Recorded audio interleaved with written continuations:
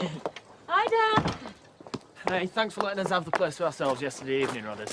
Yes, well, don't get too used to it. It's not your own personal love nest. What's a love nest? Why don't you get Grandad to tell you all about it? He could even write a story, seeing as he's so good at those. Nicola, I thought we had a deal that you weren't going to mention that again. Oh, don't worry, roller coaster Rod. Your secret's safe with us. You know where Laurel is? I've been trying to call her. Yeah, she's busy on a job in Connalton all day. Connalton? Oh, no. My shooting party's turned up early and... Poor Gabby isn't well enough to get back to school yet. Can't you take her with you? Not if I don't want her shot at. Well, then you'll have to find someone else to do it. Laurel's busy. Yeah, so are Ashley, so's Doug, and I don't know who else to ask. Unless, of course... Oh, no. Well, actually, yes, you do owe me. I did let you have the house to yourselves the whole of yesterday evening. You only did that to keep your stupid book quiet. No, I'm sure it won't be a problem.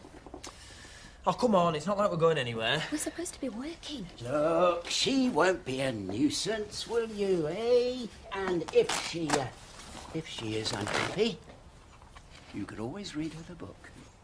I don't know how to deal with this snotty child. You'll soon learn. Gabby, I've got to go to work. I'll tell you, Daddy, where you are. I won't be long, okay? Bye-bye.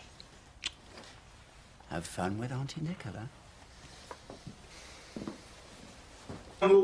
I'm calling on behalf of Emmerdale Exclusive Cleaning Services. We're offering customers a free trial. Come in ready or so not? you can see the professional service that we offer. Where is Gabby? Would you be interested Is at all? she behind the shelf? Yeah, I'm sorry about the noise. But, yes. Oh, that's great. Yeah. Can I just take some Under the details? table! Hello? Hello? Found ya. And you managed to lose as a client in the process. Sorry, Trixie. Oh. You can't expect her just to sit quietly. She's a 6-year-old girl. She needs to be running about. She'll have to do it somewhere else. I'll never get anything done with you playing hide and seek all day. Come on, Gabby. Gabby!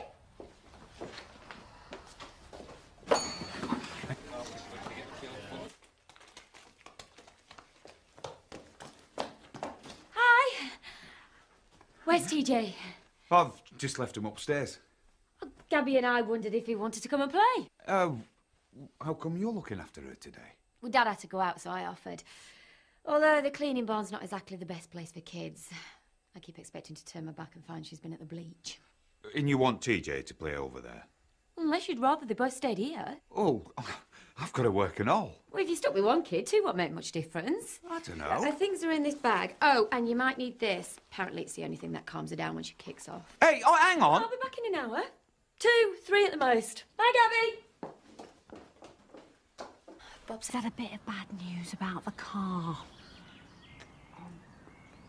But what's happened to all the money? He hasn't got any money. Oh. Sorry I'm late. Oh, that's all right. We've been having a cracking time, haven't we, Gabby? Yeah. Hey, she's made me read Rodney's book half a dozen times, and the rest of the time we've been playing roller coasters. It's amazing the rubbish kids get into these days. Haven't you read it?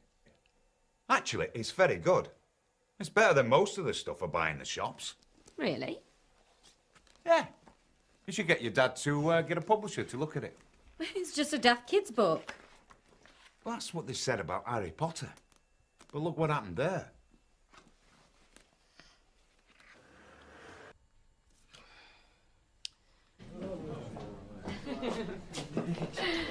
Hello? Vodka pint? Yes, please. Hi, Dad. Rodders. How'd it go looking after Gabby today? Great, wasn't it? We really enjoyed ourselves. Yeah, I bet you did. Seeing as you dumped her on Terry all day. He told you? Yes. He also mentioned how much he enjoyed reading my book, the one you promised to keep quiet about. I don't see what you're so worried about. Everyone thinks it's actually quite good. What do you mean, everyone? Who else have you been showing it to? Well, only Terry. But he reckons you should send it to a publisher. Yeah, I bet he does. So he can have even more of a laugh at my expense. Well, you'd have the last laugh if you became a best-selling author. Well, that is not going to happen. Because I am not sending my book anywhere. There you go. Thank you. Why do you always insist on winding him up? He's never going to give us the place to ourselves this evening, is he? He's being ridiculous. He could be sitting on a gold mine. Well, you'll never know if he's not prepared to send it off. Unless I send it for him. You can't do that. Well, I don't see why not. I could use the cleaning barn as the return address, and that way he'd never be any the wiser. And what if someone actually does want to publish it? Well, then the money will be rolling in, and he'll have nothing to complain about.